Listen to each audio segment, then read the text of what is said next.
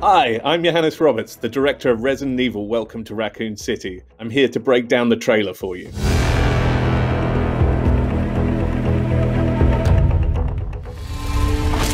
Every story has a beginning. Discover the origin of evil. Claire arrives in Raccoon City looking for her brother, Chris. She grew up in Raccoon City in the orphanage with her brother and ran away when she was just a child, and she's now back. Claire Redfield is a very haunted soul who ran away from Raccoon City when she was very young because she saw some things and she feels it's an evil place where there's some nefarious things going on. And she has spent the last few years reinforcing her knowledge on Umbrella. We need to expose Umbrella. Watch this. I'm afraid, Claire. I'm afraid of what they're going to do to this town. In this scene, Claire is playing a videotape of a character that we'll see more of in the movie called Ben Bertolucci, who is a conspiracy theorist on Umbrella and who's been feeding Claire with information of what he believes are Umbrella's evil doings. William Birkin is a major role in this movie, which really does draw a lot of its influence from the second Resident Evil game, and we will see a lot of Birkin throughout the movie, and he's a really interesting and quite a complex character in this film. You see, Umbrella, they had an incident. I'm talking Chernobyl, if you know what I mean. Lisa Trevor was a really great character for this movie because not been in any of the other movies before, and in the game she's quite a haunted, tragic but terrifying character, and I really wanted to take that and bring that into this movie. So she's pretty scary, but she's also really quite tragic. I really wanted this movie to reflect the game as closely as I could in many ways. So with the police station, for instance, and the mansion, we contacted Capcom, or we were working hand in hand with Capcom, to be honest, and they gave us the actual blueprints for the police station and the mansion, so we could build a life version of the game. So it was super fun doing that kind of stuff. The truck driver was actually my way into the script when I was writing it. I was so obsessed with the second game when I was writing this movie, and so we really do use the opening of the second game heavily. This movie is very heavily based around Leon Kennedy's first day on his job as per the games, but particularly the first Resident Evil 2, not the remake. I really wanted to go back to nerdy, geeky Leon Kennedy.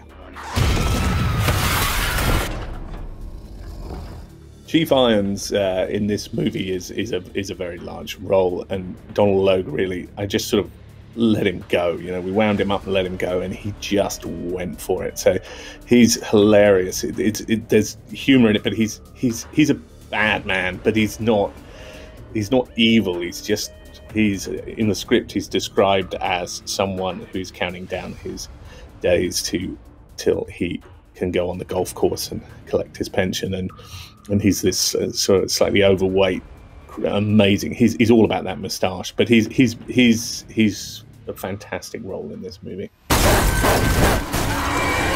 It was really important to me in this movie to scare people and to create a kind of dark, creepy atmosphere that I felt that maybe had been missing from the previous movies, which were much more action. So it's super, obviously visually dark movie, but my influences were really heavily 70s.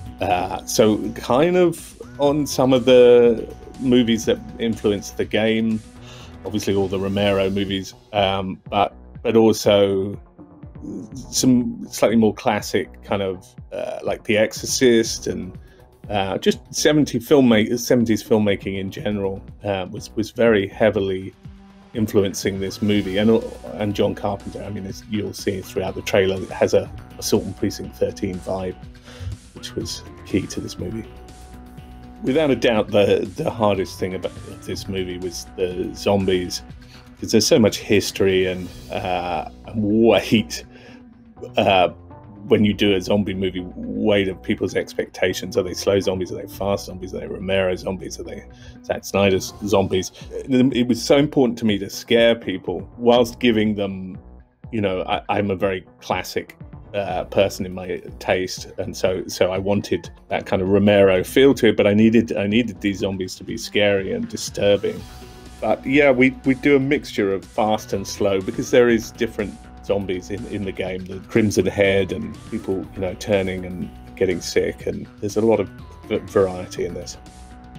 One of the things I had to do in this movie was to somehow combine the two games, the mansion and the police station. And obviously in gaming world they don't take place together, in the same timeline.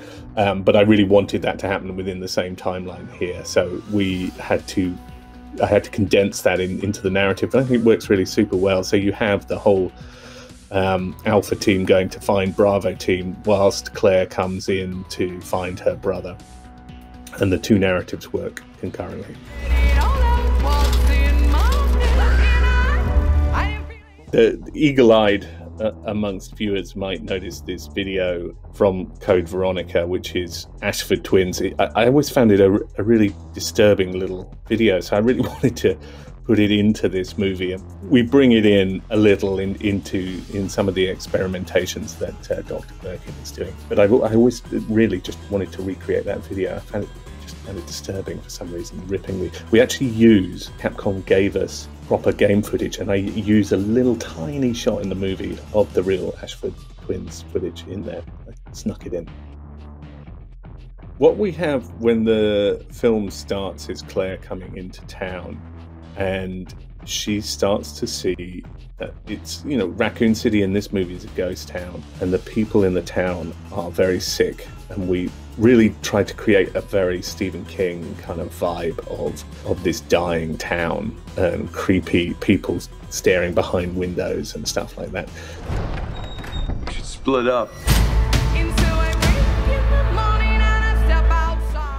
With the interiors of both the police station and mansion, the key interiors, so the main lobby of the police station, the main lobby of the mansion, the library, we were literally one-to-one. If we could, as much as I possibly could, we literally recreated these locations exactly. It was actually really nerdily fun to walk onto those locations that you've been playing, the game you've been playing, and then walking onto the locations. I can't really explain it. I've never had that experience before, but it was very fun.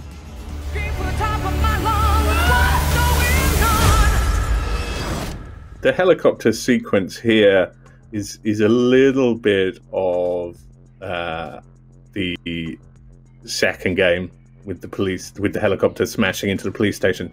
I transferred it to the first game, mixing it with our storyline of Vickers, the cowardly helicopter pilot. I sort of grabbed a bit of two and a bit of one, put it together here. What the? Most people will recognize this is the very iconic turnaround zombie sequence, which is really the first time we see a zombie in the computer games. And I wanted to recreate this as closely as possible in the movie.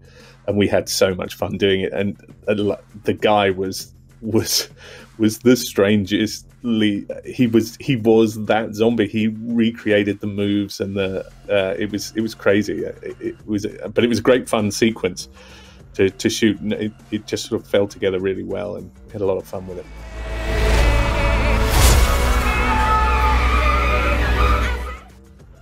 I really wanted to use Itchy Tasty in this movie, because I just always found that little document, I found the phrase just really disturbing, so I wanted to use it in the movie.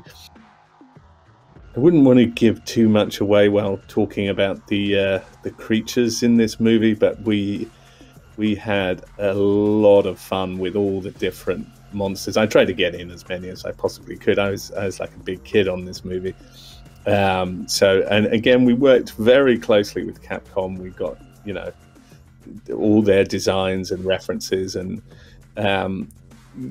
we would use them, or we'd always use that as a starting point, sometimes changing or, you know, beefing up.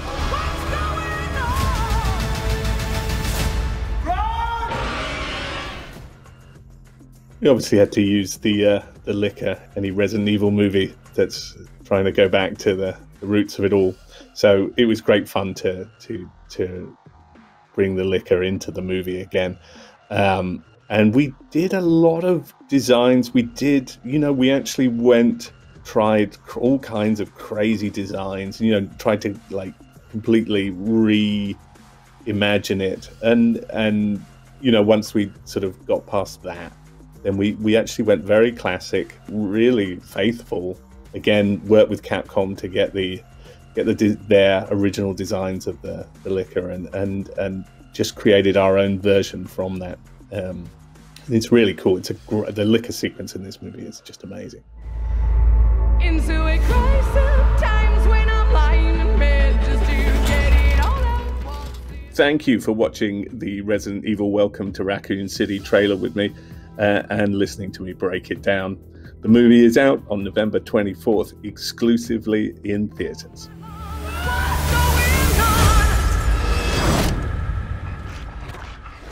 What the?